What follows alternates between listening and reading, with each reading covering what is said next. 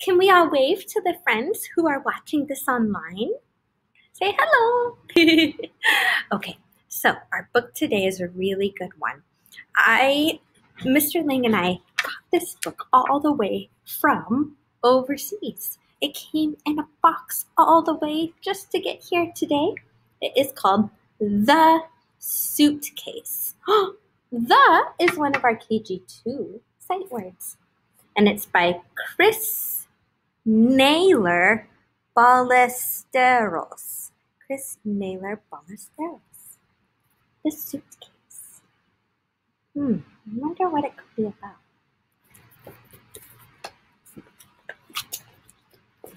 The Suitcase. Oh, and look, there's the suitcase.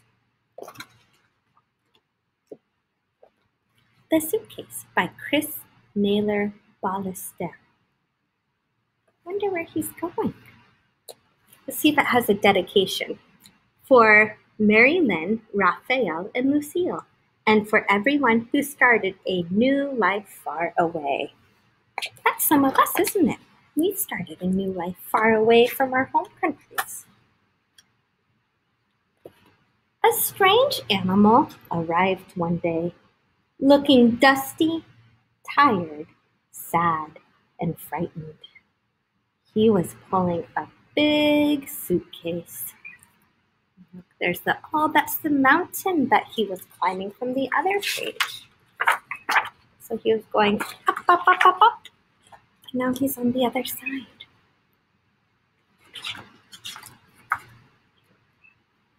Hey! Oh, there's our aunt. Hey! Hi there! What's in your suitcase? My suitcase? Well, there's a teacup.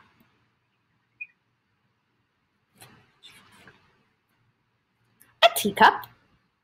That's a big suitcase for a little teacup. Yes, I suppose it is. But there's a table for my teacup and a wooden chair for me to sit on.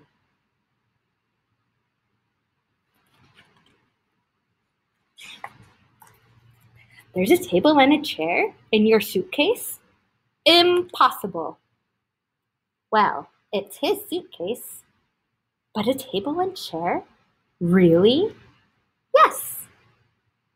And there's a little kitchen and a wooden cabin where I make my tea.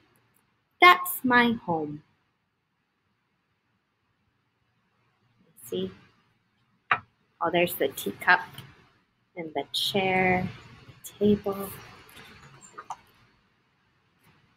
It's on a hillside, surrounded by trees, and on a clear day, you can see the sky. It's all there in my suitcase. There's the cabin, woods, hill. It's a lot to fit in a suitcase. But I'm sorry, I'm really very, very tired. I've been traveling a long time and have come a long way. I must have a little rest. What a strange animal. I've never seen anything like him before. Neither have I, but we really should let him sleep for a while. Well, I don't trust him. How do we know he's telling the truth? There's only one way to find out.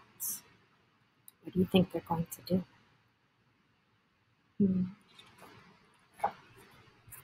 Someone pass me a big rock. We're gonna break open the suitcase and see what's inside. Maybe we should. We need to know the truth. You can't do that. It's not ours.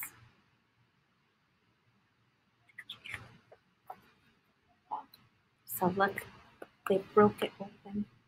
In no time at all, the suitcase was open. Look, there's the teacup, but it's broken now. Oh, and look, and there's the table and the chair and the wooden cabin and the forest and the hill. It was a picture.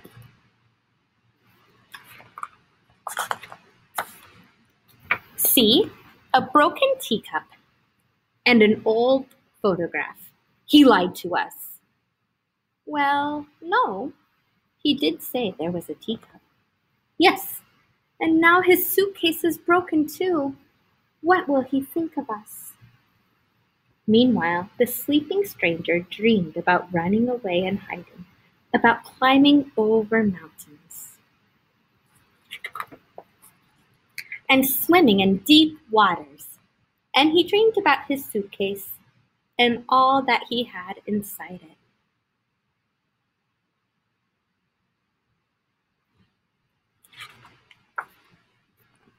When he finally woke up, he couldn't believe what the other animals had done.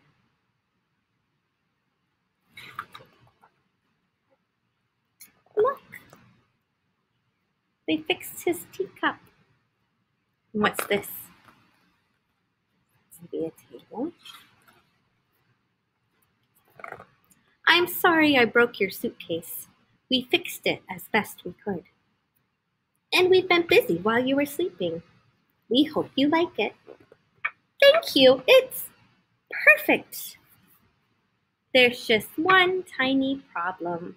Look, they made him a new hut with a suitcase, and there's a table and a chair. Look, there are all of the tools they were using. I wonder what the problem is. We're going to need more teacups. Oh, because they'll each need a teacup because they're friends now. And look, here is his old home, his old picture, and his new home with new friends. Sometimes authors, like Chris Naylor Ballestros, sometimes in the back of a book, they draw a picture of other books that they've written. Like this book is called Stardust, and this book is called Have You Seen My Blankie? And people do this, authors and illustrators do this. So when you get to the end of a book, if you liked it so much, they think, well, you might like my other books. And so they draw a picture so you can go and find it in your library, your bookstore, or online. So that's exciting. And my friends, that is the end. We'll sing goodbye now. I'm going to stop recording.